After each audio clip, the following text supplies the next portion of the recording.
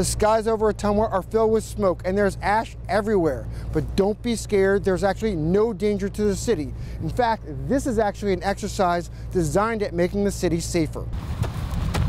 Fire crews were busy in Ottumwa today, fighting flames that seemed to touch the sky. It was a 20 to 25 acre area, and with the cattails, the flames were over 20 foot. In this case, however, the fire along 120th Avenue in Ottumwa was one they were expecting. Every year it seems like someone decides to light this area on fire, and after many years of having that incident, we decided to be more proactive. So the Ottumwa Fire Department scheduled the burn. According to one firefighter KYOU Fox News spoke to, there has been a grass fire at this location at least once a year for the last 35 years. And in the last 10 days, there have been 3 grass fires at this location.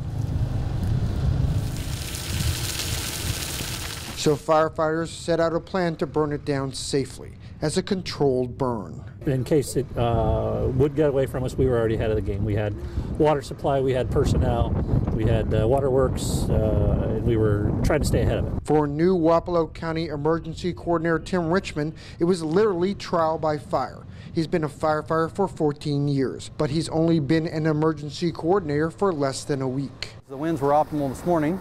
Now the winds shifted a little bit, got a little stronger as the day went on, and that's why Wapello County Rural Fire came out to assist.